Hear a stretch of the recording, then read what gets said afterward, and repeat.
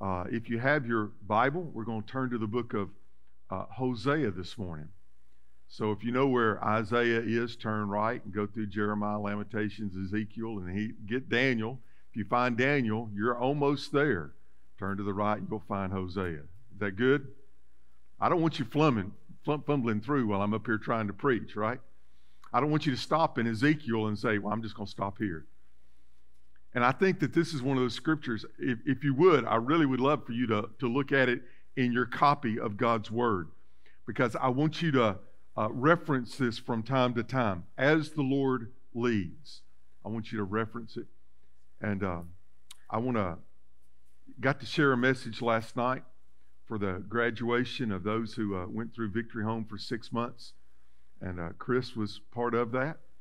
And grateful for what God's done in his life and what God's doing in his life. That just remember that in all of our lives, it is an active work. It's an active work. What God does in our life doesn't stop. You're never going to reach if you reach a plateau, you're in the wrong place. If you've reached a plateau, the next thing that comes is decline. Is that good? But yet, the plateau is where most of us choose to be or want to be. So, the God that we serve is a God that changes not. He's the God of yesterday, today, and forever. Matter of fact, Malachi 3:6 says, "For I am the Lord, I do not change." Everything that God does flows from the nature of who He is. He cannot do anything. He cannot say anything. His actions toward us cannot be anything other than that which flows from the nature that He's a good God, that He's a powerful God, that He's a loving God, and He wants to do great and mighty things. Those laws of God are fixed. They're fixed. Matter of fact, even the unbelievers understand that we have a God over this universe who puts those things in place for us. Matter of fact, the founders of our country, not all were believers, made huge statements about what they called natural law, that which just flows to every human being. They didn't really realize that it was coming from God.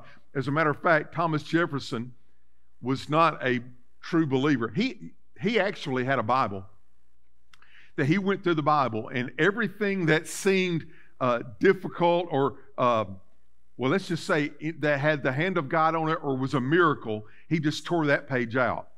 Matter of fact, if you can find a Jefferson Bible, it won't have the virgin birth, it won't have the miracles, it won't have the death of Jesus Christ, it won't have the resurrection of Jesus Christ.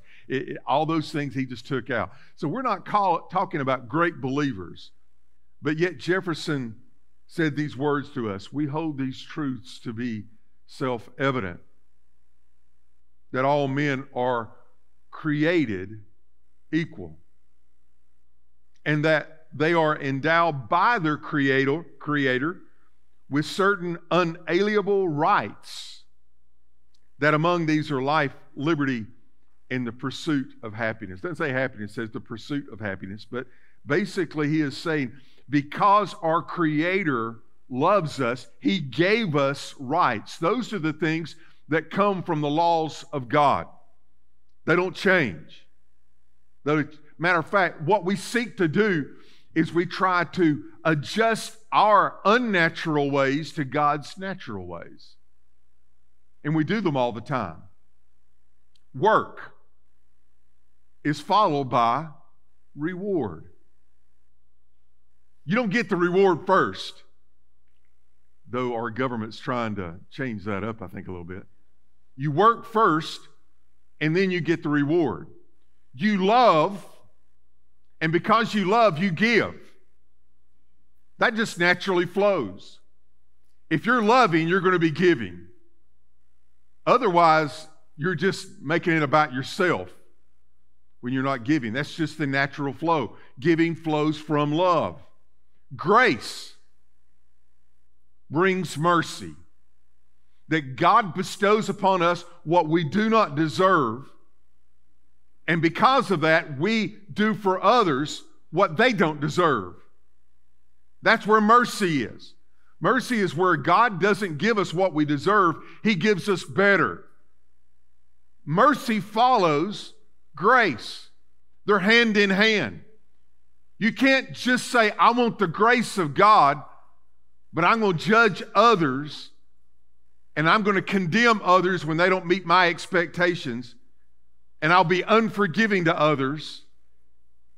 Unless you, matter of fact, doesn't Matthew say in chapter 5, verse 7, blessed are the merciful, for they shall receive mercy.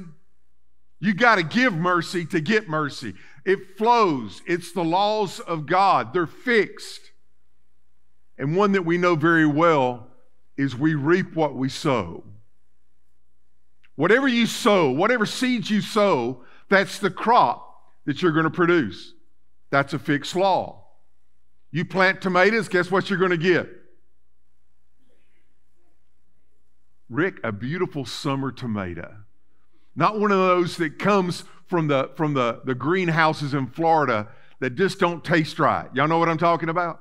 I mean, one of those you go out back in the house and you pick one of those things and you go in and wash it up a little bit, slice up that thing, slather on some mayonnaise on a piece of bread, and put some salt and pepper on it, and heaven came down and glory filled your soul. Amen? I mean, just the blessings that come. When you sow something, you do it with an expectation that something's going to come from it. That's a fixed law. Now, you can fight that and you can gripe about that, but you're not going to change that. You might not like the law of gravity, right? And you may say, no, I'm better than the law of gravity. You can get up on top of this building and you can say, I'm going to defy the law of gravity, and you can just step right off. You're not going to break the law of gravity. You're going to break your neck, but you're not going to break the law of gravity, right? Because those things are fixed. One of the reasons why I love the Old Testament is God gives us graphic pictures there that show us the nature of God. And there are things that creep into our life that are against God's natural laws. And we need to see it. Come on, church. We need to see it in God's perspective from His eyes. We need to examine our own life, because we're not going to change God. But we should want God to change us. We need to move from where we are to where we need to be. So if you have your Bible, I've given you plenty of time to find the book of Hosea. Stand with me in honor of reading God's Word. I said this in the first service last week. I read these 2 verses, and it's just been in my heart all week, because really, I preached to you out of the overflow, but God's been preaching this to me all week.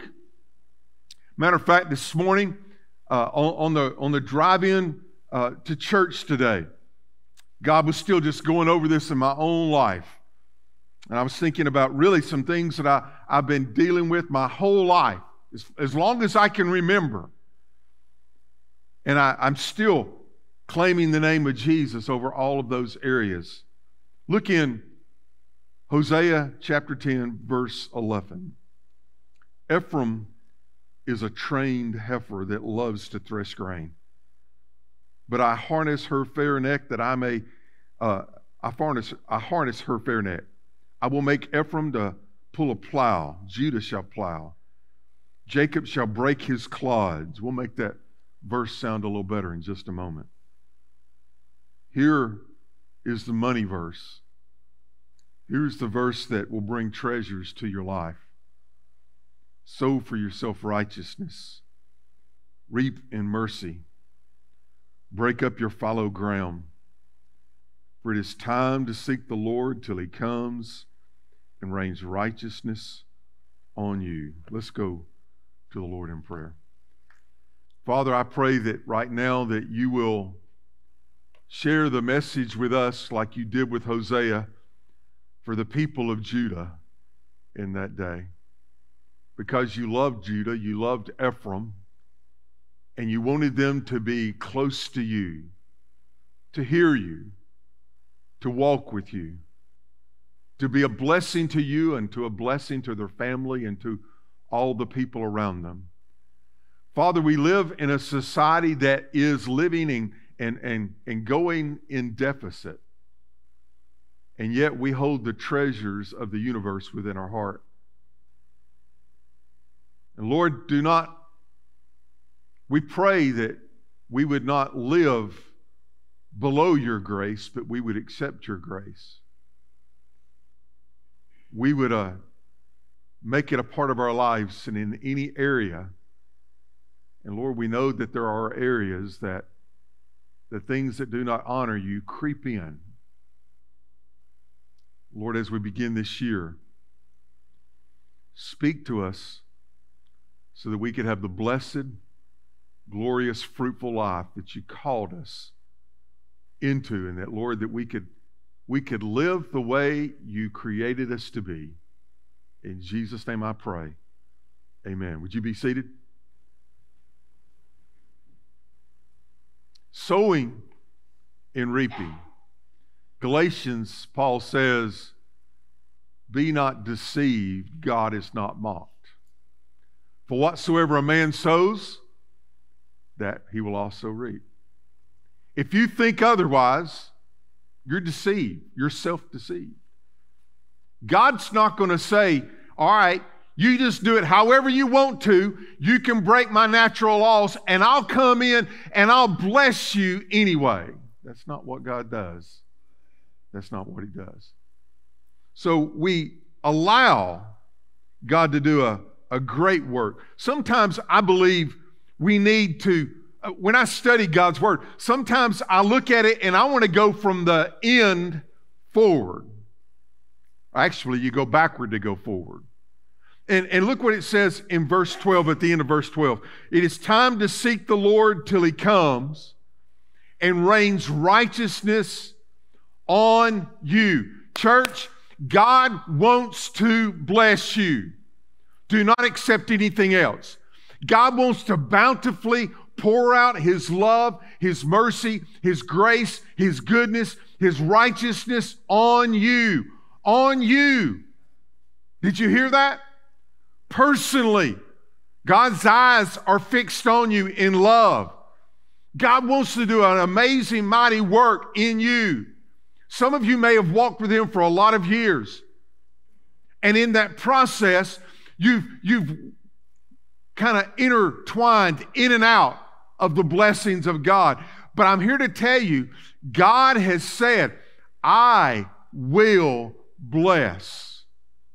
But he also says, there's some things that I have to do. You have to do so that I can bless. He says in verse 12, sow righteousness. Sow the seeds of righteousness. And by the way, something will come from that. Reap in mercy. And then he says, break up your fallow ground. God will not pour blessings. Holy Spirit, let this hit the hearts. God will not pour forth his best on fallow ground. Jeremiah 4, he says, break up your fallow ground, sow not your seeds among the thorns. If we keep doing the things that are against the ways of God, but expecting God to bless, God's not going to do it. So what is the fallow ground? It's an area that at one time was productive. It's an area where people had put forth effort and prepared it and planted a crop, and it was productive. It was great. It was glorious. Great reaping. Great harvest. But yet, somehow, because it wasn't paid attention to it was just left alone that it began to grow up. Weeds began to grow. Isn't it funny you don't ever have to plant weeds? I mean, you'd think you'd have to plant weeds, wouldn't you? But they just come up. And briars and thorns and bushes. Trees will grow up. Why? Because it was just left alone. No attention was given to it. Come on, here's the word. It was neglected. My great-great-grandfather, in the early 1800s, had hundreds and hundreds, close to 1,000 acres of family land. And a lot of the land, now this was in northeast Georgia, South Stevens County. Now, they had to come in and cut down trees. Not trees. And they had to get rid of the stumps. And by the way, they didn't have bulldozers. Y'all hear me?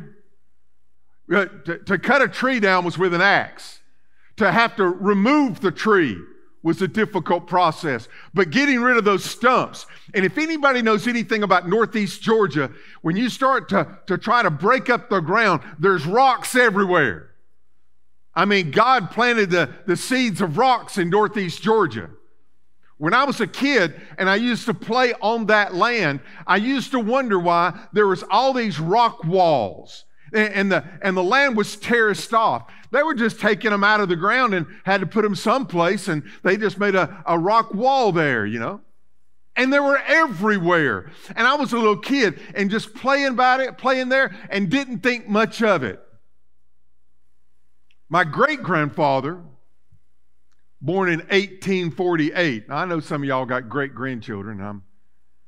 Margaret, bless your heart. You're not the only one here, but you get to play with not only the grandchildren, you get to play with great-grandchildren. My great-grandfather was born in 1848, and he worked that land that my great-great-grandfather had started it. And then there was this thing called the Civil War that happened. And afterwards, they did what they could with the land, and he was older and tired, but he worked hard. My grandfather was born in 1875. My grandfather. Do the math in your head. He's old, right? 146, if he were alive. My grandfather worked with my great-grandfather, and they used it well, but my grandfather got married, and he wanted a farm of his own and went up the road a little bit to a place called Avalon. I mean, it's an unincorporated, they don't even have a stop sign. I mean, well, they may have a stop sign, but they don't have a blinking light. You just travel on through, right? And he worked his own farm there. And the old home place just kind of went back to fallow ground again. Then when the Depression hit, farmers in that day, you take your money and you put it in the bank. Well, the bank closed. They took his money. And then the one that he was buying the farm from, they called the loan. So they took his money and they called the loan, and he had nothing. So he decided to move back to the home place there in East Denali. And all that ground had grown up again that he used to work when he was a kid, and he had to break up the fallow ground all over again. And he worked the land, and it was productive until the mid-50s. And then nobody really wanted to do anything there. And it laid dormant again and became fallow ground again. My dad decided that he wanted to retire and move back to that area. And he moved back and put a house up on the old home place there. And guess what? He had to do that work all over again. Of course, he had an 18-year-old boy that kind of helped him out a little bit. I think they call that slavery in some states. I don't know. But And if you went to that place today, you would see trees that are 50 foot tall. Matter of fact, the only thing that would resemble a place where once was great harvest is those old rock walls around the side. You see, we tend to work hard on something, and then we tend to leave it alone. There are areas in our life where we're looking for a breakthrough and a blessing from God, and we sow the seeds of belief. We sow the seeds of trust. We sow the seeds of love. We sow the seeds of obedience. I can't tell you how important that word is. Being actively obedient in your life, and God pours out righteousness and blessing and goodness. And then, for whatever reason, we kind of leave it alone. Neglect comes in like a thief in the night. And it's like the enemy goes in and starts planting weeds and thorns and briars and bushes and trees. And because there's not active cultivation, it becomes fallow ground. So what do you have to do to create fallow ground? Not a thing. You don't have to do a thing. If you want a dirty house, you don't have to go get a wheelbarrow of dirt and just scatter the dirt through your house. What do you have to do? Just nothing. You want a broken child, you don't have to take that child and put him on your lap and teach him dirty words and teach him bad manners. Just neglect them and watch what happens. You want to see a broken marriage? When one starts neglecting the other and what God joined together, what happens? It'll fall apart. Fallow ground. For no fault of anyone in this building, the last 2 years have been hard. Last 2 years have been difficult. This is not the same church it was 2 years ago. Look around. 2 services. People ask me how long we're going to be in 2 services, and I don't know. I promise you, I've asked others what they think. I've told you that I want you to be wise. We need to follow our heart. They tell us that this thing that hit us 22 months ago is still here. We've had church members this past week that have been tested with COVID and found themselves that they did have COVID. They didn't just get tested, they had COVID. And last week, our numbers were the lowest they've been in quite some time. Maybe it was because it was January 2nd. Maybe it was because of the fear of COVID. I don't know. I'll take some responsibility for this. I guess I have to. As Truman said, the buck stops here. I understand that. But yet there's some things in our church that over the last couple of years have probably been neglected. Fallow ground has set forth. Matter of fact, forsake not the assembling of ourselves together. It hadn't always been that people couldn't come, but a lot have not come back. Last week we had almost as many people watching. I don't know how many people watched us online. I can't tell that. All I can tell is how many people log in to watch us online. It could be on a phone. It could be on their computer or their iPad. It could be on their smart TV. I don't know. It could have been one person watching. It could have been 3 people watching. I can't tell that. But we had almost as many people, 5 short, of those that logged in to watch us online as we're in the building. Now, this is not a sermon on trying to get people back. This is a sermon that God's Word says God will not pour out His blessings on fallow ground. There's just areas in our life that we have allowed to be neglected. Maybe we spent a lot of time and energy cutting trees, pulling up stumps, getting out the rocks, taking the ox or the cow and putting them on the yoke and putting them out there and letting them break up the clods and letting them break it up and get the soil ready. Maybe we spent a lot of time and effort and energy in planting those seeds and protecting those seeds and weeding out all the things that could come in. You know, Matthew 13, Jesus gave us the parable of the one who went out to sow the seeds, but it fell on 4 types of soil. One had been hard panned, hard soil over many years of neglect. One had no depth. One had weeds growing in it. And in that parable, 75% of the hearts that the seed fell on, the seed could not bring forth good crop because God does not bless the seed planted in such places. But the one with the good soil, God did only just bless, but 30-fold, 60-fold, 100-fold. Listen to me, church. That is a fixed law of God. Reaping what you sow is a fixed law of God. So look what it says here.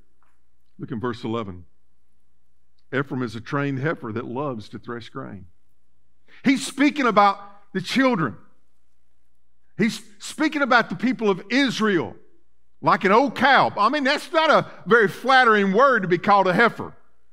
And you put the yoke on them, and in the threshing floor, they would put the piece of wood there, and what the cow would do is go in circles again and again and again. And they would take the corn or the wheat or whatever, and it would, with the grinding stones, it would grind them up. And it took no effort for the cow. He just walked in circles. Lived his life walking in circles, just ease. If he got hungry, he just bent down, got some food. Matter of fact, Deuteronomy says, do not muzzle the ox. Matter of fact, that's quoted twice in the New Testament, speaking that you're supposed to, that those that are giving themselves to the ministry of the Word of God, you're supposed to let them profit from the ministry of the Word of God too. But he's basically saying, don't muzzle the ox. They would just sit there and go around in circles and do the same thing over and over again. No effort whatsoever. They just ate whenever they wanted to. They got fatted. And he says, this is what we've done. We have found ourselves, come on now. We found ourselves in the routine. Praise God for you that came this morning. Amen. Praise God for you to come. But I know that even coming to church can be a habit. It's a good habit. But if you're not careful, even those that come can come in the routine and miss the blessing in thereof. And there are others who neglect coming to the house of God. And come on now, that's just as much a habit. And it can develop into a routine. And God called us to sow seeds of righteousness. And it may take effort, but God will bless that. Right, and this is not talking about the righteousness that God imputes upon us. It's talking about doing the right things. Choosing, come on, obedience now. Making effort into, not neglecting, looking at all those areas of your life. Maybe we need to pause and just take a walk through the acreage of our life and look there. We definitely need to as a church. And it's going to be hard. It always is, to break up the fallow ground. We're not going to do it with comfort. But it's the right thing to do. Sow those seeds of obedience, believing, trusting, obeying. And reap in mercy. God will not give you what you deserve. He'll give you better. But it begins by not neglecting. Look what it says in verse 12. For it is time to seek the Lord till He comes and rains righteousness on us. It's time. But you know what the Word of God really means there? I double dog dare you to study this. You'll love it. You'll absolutely love it. Do any of y'all ever hear this phrase? It's high time. It's high time. When I was a kid, I was supposed to clean my room. I mean, that was a law of the Stevens family. And you better not break that law, right? So one Saturday morning, I wanted to do something. So I came out, and so I could get permission to go do something. I said, I cleaned my room. You know what I heard? Well, it's high time.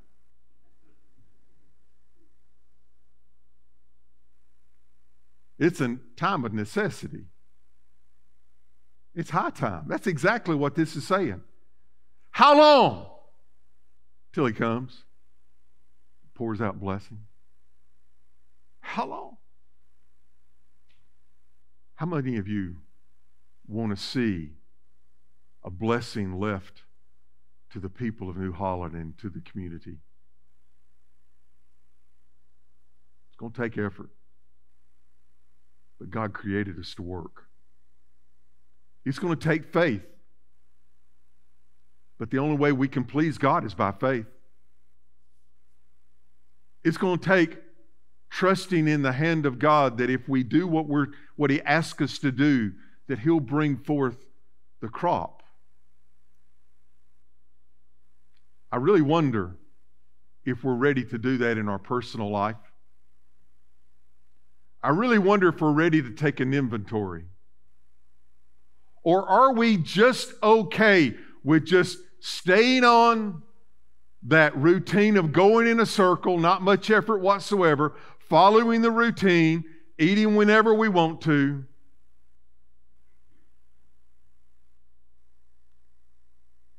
I'm preaching this morning because the Lord's been preaching it to my heart all week. May we not sin the sin of neglect. Not in spiritual things. It's too important.